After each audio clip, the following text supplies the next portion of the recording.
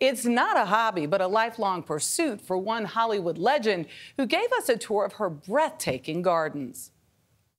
There's a little house on Los Angeles' West Side where there's no mistaking it's spring.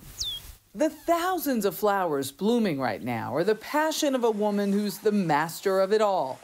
It's paradise. This paradise was created by Julie Newmar, who's delighted to share it with us. Yes, yes. Welcome, welcome. Your title. I have a title? You do.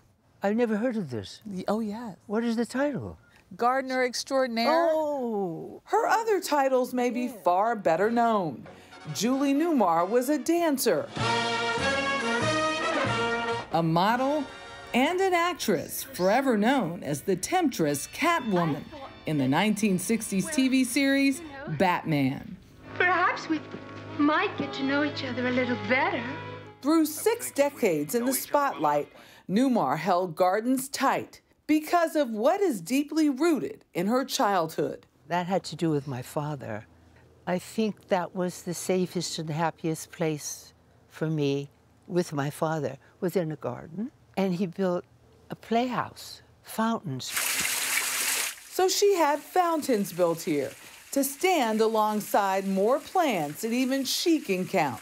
This is an unusual bird of paradise because it doesn't have those flapping wings. And on your right is the Alice in Wonderland gate. No matter where she was in the world, she says, she made sure there were always remnants of that safe and happy place she knew as a child. Well, when I lived in New York, I had a penthouse with 2 balconies around the side, and I won't tell you everything that I grew in there. But there were trees and there were vines. It was beautiful. So you've never lived without? Never lived without flowers. The rigors of working in the entertainment business for a lot of people, there's ego, there's long stretches of intensity. There's a lot going on there. A lot going on. What did being a gardener present for you through that? If there was a problem that I could not solve, I would just come out in the garden, and it just kind of entangles your nerves. It's a wonderful place to be. Much of her paradise was designed for her own child, John, now 42 with Down syndrome and nearly deaf. Oh, he loves it. I just feel his bodily excitement. Nature is so perfect in itself that for me, this is healing on earth. For John and for herself, there are plenty of childlike places to discover. I found your secret garden. That was for my son right here, see? And all the sculptures are made to order. It's me, really, about 10 years old. But it's an ongoing thing. That's what's wonderful. It's like life. You keep on enriching your own life, and the flowers tell you where they want to be. How long did it take to create this?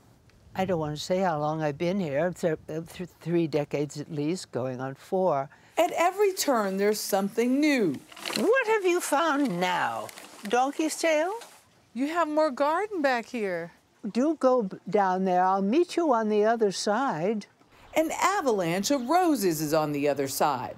She has more than 80 different varieties.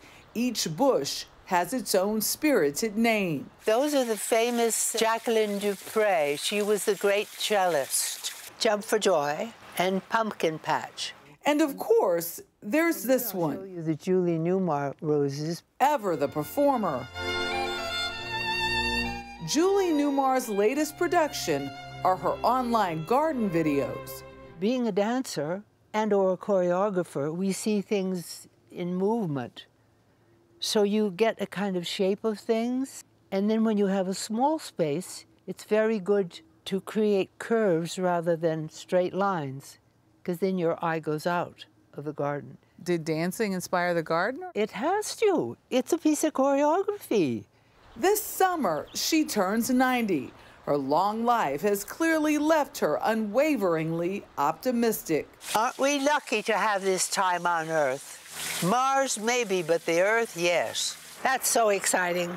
Because she's remained devoted to the safe and happy place her father introduced her to so long ago. 89 years young, still moving around. That garden was brilliant. You can lose yourself in it. I asked her, I said, isn't there a drought going on in Los Angeles? She was like, no, they got a lot of rain this spring. They did, super balloons. but for 30 years, that garden has, gone through the constant growth and transformation, and she's nursed it the entire 30 years. There's certainly healing powers within it.